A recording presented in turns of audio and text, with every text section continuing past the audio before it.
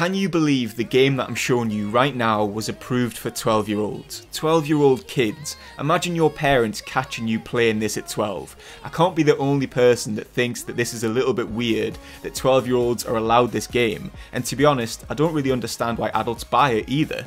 The game is called Rumble Roses XX. It came out in March 2006, exclusively on the Xbox 360, despite being a sequel to a PlayStation 2 game that came out in 2004. And in theory, it's an all-female professional wrestling game, but in practice, it's absolutely a professional perverts game created specifically for people that want to ogle big anime biddies. Now, don't get me wrong, I haven't necessarily got a problem with y'all out there that enjoy ogling some big anime biddies. I mean, I know it's a thing, but surely there's easier ways of doing it than buying this game. I mean, surely there's easier ways of getting your big anime biddy fix, the internet, than buying this game. Maybe not if you're 12. Maybe if you're 12, this is the only way to ogle big anime biddies, and that's why you bought it. I can understand that. Now, I knew nothing about this game when I bought it from my local charity shop or thrift store if you're American. I got it for £3, which I'm told is a big win, so, you know, I was happy with that. Obviously, I saw the box when I bought it, and I kind of knew what I was getting into, but I thought it would be a bit more subtle, like, here's some wrestling, some more wrestling, here's a little bit of boob. But no, it's all boob. Like, honestly, the whole game is just boob. I'm actually a little bit concerned that YouTube will, like, age restrict this video or something, but it's all from a game that's for 12+-year-olds. So, YouTube, if you're watching, check this out, 12+, all of this footage from a game that's rated 12+. It's okay for kids. Sort of. 12-year-olds. I mean, I was drinking cider in Forest and stuff, but most 12-year-olds don't do that anymore. So, yeah, 12-year-olds, approved. Approved. I don't know what the fuck this is, okay? It's just something sweet for the fucking kids, okay? Damn, you gotta stay with me now, shit. Anyway, grab your life-size body pillow of your favourite anime character and strap in for this incredible review. Let's just get it over with.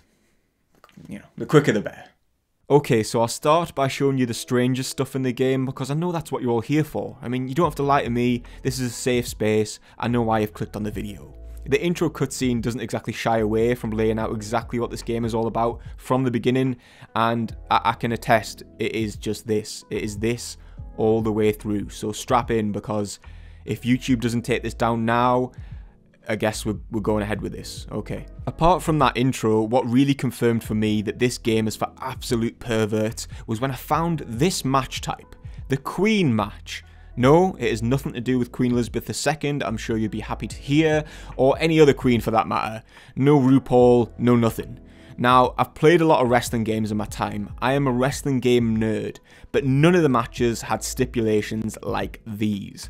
Basically, it's a normal match, but you get to pick from this pretty extensive list of punishments for the loser of the match to do. Everything from tickling and yoga to kittenish actions and sexy posing. Out of fear of getting banned from YouTube, I picked tickling, but the fact they've included options like sexy posing in a game rated 12+ is just absolutely wild. I mean, if you want to see this shit for yourself, I guess just Google it or stick on YouTube or something. Anyway, I'm not here to fulfill your dirty fantasies. I know this is a safe space, but clicking sexy posing, it's a step too far.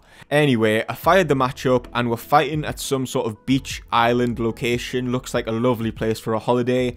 Then the wrestlers come out and boom, straight away you are getting the most in-your-face camera angles possible in a good 3 minutes worth of just prancing around before your character even gets to the ring. It's just so blatant that it's actually funny. There's no subtlety involved in this at all. The developers were obviously like, we know the fans of this game have bought it strictly for anime jugs, so let's give them exactly what they want.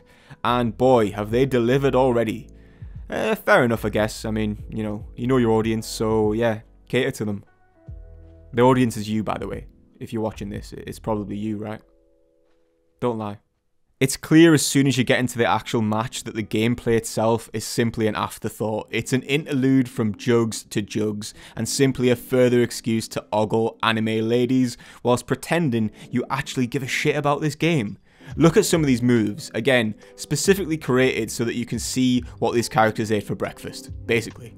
The gameplay itself, I was reliably informed by TikTok comments, uses the Smackdown Here Comes the Pain engine, a game from 3 years earlier on the PlayStation 2. But obviously on Here Comes the Pain, there are no moves that specifically focus on getting the best angle on Brock Lesnar's ballsack.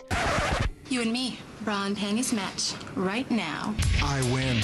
But aye, the gameplay is a mix of your standard wrestling mechanics and a bit of Street Fighter as well. There's a specific Street Fight game mode, but we'll come to that later. The other unique thing, I guess, is that you can do special moves that are essentially finishers, but they have this kind of anime intro. The whole thing feels quite slow, it feels clunky, it doesn't flow well at all, but it's like, it's okay, I guess. It's like fun for a match or two, but no more than that. You'll notice the bars at the top of the screen. One is obviously like the health bar or the energy bar, pretty standard stuff. And the next one, the humiliation meter.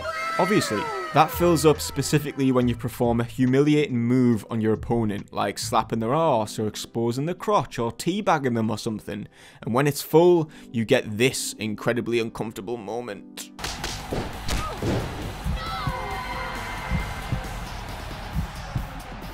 I win. Oh, you thought that was it? No, the game really doubles down on this whole humiliation thing, buddy. And when your opponent's bar is full, you can hit them with a special H move. This game actually makes me feel so dirty, and I'm sorry if I've made you feel dirty watching this. Feel free to have a scrub after this. You'll need it after what happens next. But wait! There's more! So I win my first ever Queens match, I get the pinfall, and up next, it's my reward. It's showtime, yay. So, I am, what's happening? I'm tickling my opponent with a big Mickey Mouse hand. I can stay in this mode for as long as I like and enjoy 360-degree camera angles, so, yeah. Let's stop this now, let's stop this. Yeah, I'm not even really sure what to say at this point. Approved for 12-year-olds though, yay, yay. This game sure does feature a lot of TNA, and I'm not talking about total non-stop action. I'm talking about Teddies and farce.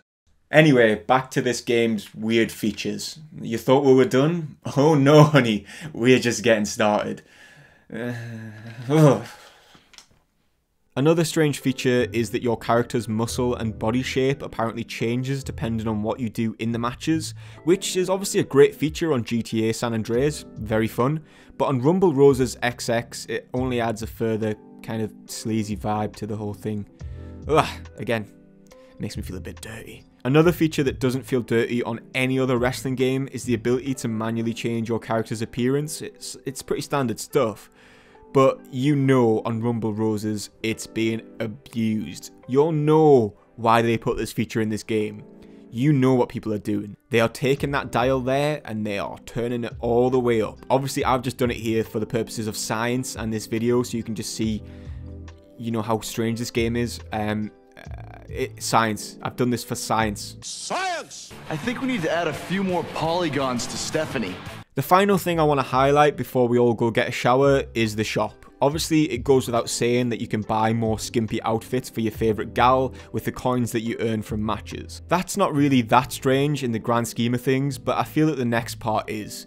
You can also earn enough coins to buy a camera, which then unlocks photo mode, where you can pose one or more of your favourite roses in various uncomfortable positions and in various locations and snap away at whatever you like. I wonder why this was included in a wrestling game.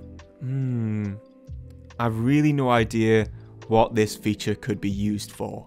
It certainly couldn't be abused in any way, I'm sure. Very wholesome.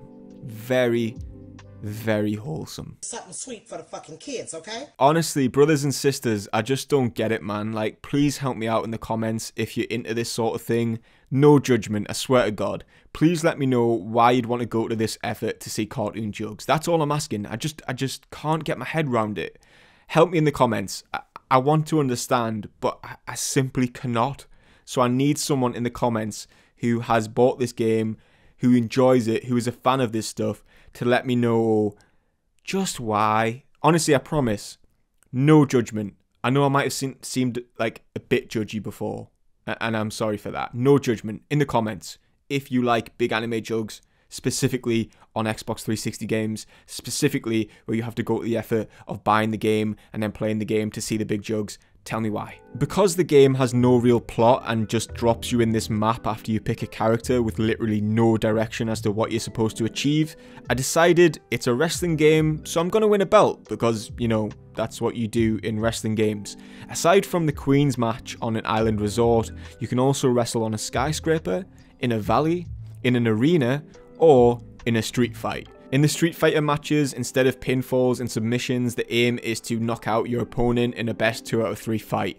Like the game Street Fighter. I don't know why I'm explaining it. It's Street Fighter. Quite fittingly, the Street Fighter arena looks like the place they shot Tattoo's Saucy All the Things She Said music video. If you get that reference, I guess you're as old as me. But honestly, in the early 2000s, when I was like 9 at school, this was the most exciting thing to happen since Bionicle. Did you ever watch the Bionicle movie? Yes, I did. Not the Metro Nui ones, or God forbid the 2009 one. Like I said, there's no direction as to where I should fight and why, so I just started going around the map fighting at each location. I thought that made sense. I noticed a popularity bar at the end of fights, so I assumed that if I got that up, I'd be offered a title match. Because all of the matches are randomly generated by the looks of it. A couple of times I was thrown into handicap matches and other times tag matches with my teacher, who was apparently my tag partner because, I don't know, sexy teacher, student or something. I don't know, bro. I don't know. I kept winning and the popularity was just not going up, or occasionally it would go up ever so slightly, but there seemed to be like no rhyme or reason as to why. I guess no one was supposed to care, you're just supposed to shut up and look at the boobies. So I googled it, not the boobies, I googled how to win. And there was something on Reddit about if you're a bad character or a heel in wrestling terms, you've got to do more street fights for popularity. Long story short, that didn't work either, and after 4 matches this game gets really tedious, so you can imagine after 24 I just didn't want to play anymore, and I just stopped. When you actually take a second to look past the TNA, you realise it's all just a huge distraction from the repetitive and unrewarding gameplay. It's not a terrible game by any means, some of the entrances are cool, the arenas look pretty cool, it's just not got a lot of depth, both in terms of gameplay and just general taste. I don't know who this game is appealing to. I mean, I do, but just Google what you want to see, man. Just the internet, just type it in. Type it in. Big anime jugs. You could have saved yourself so much time and so much effort. Big anime jugs. Big wrestling anime jugs. Whatever. You'll find it. You didn't need to buy this. Bro, you didn't need to buy this. The truth is, no one's buying this game because they want the glory of winning a title. They just want to earn enough virtual fart bucks to buy a virtual DSLR camera to take photos of virtual women and their virtual racks. But, I mean, hey, look, who am I to judge? Each to their own, live and let live, and all that. Anyway, I guess this is a review, so we'll give it 5 out of 10. Not enough focus on the gameplay. Too much focus on the titty. The titty. Titty. Gameplay. Titty. Whatever, it's a fucking... It's okay. The game's fine. It's a game. Anime. Game. Play it if you want. Don't if you don't want. If you don't like... Yeah, don't do it. Don't play it. 5 out of 10. I'm off for a shower in some industrial strength bleach so that I can actually feel clean again. I'll see you next time when I review another game that the world has forgotten. Another atrocity. Leave your comments below on which game I should play next, which game I should review next, or whatever. And yeah, hit subscribe. Subscribe as well. Hood Arcade, TikTok. I do TikTok as well. They're quicker than this. And it means you can get back to your life and do all this stuff. So follow me on TikTok, subscribe to this for more long videos, more game videos. Let me know which ones I could review in the comments. Bye.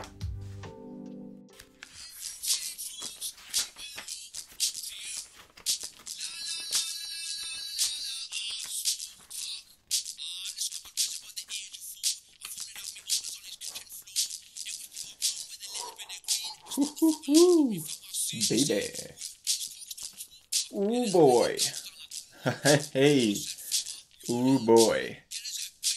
I was just the controls. I needed to know how to grapple or do the finishing moves, the kicks and the stuff. Yeah, I wasn't There's nothing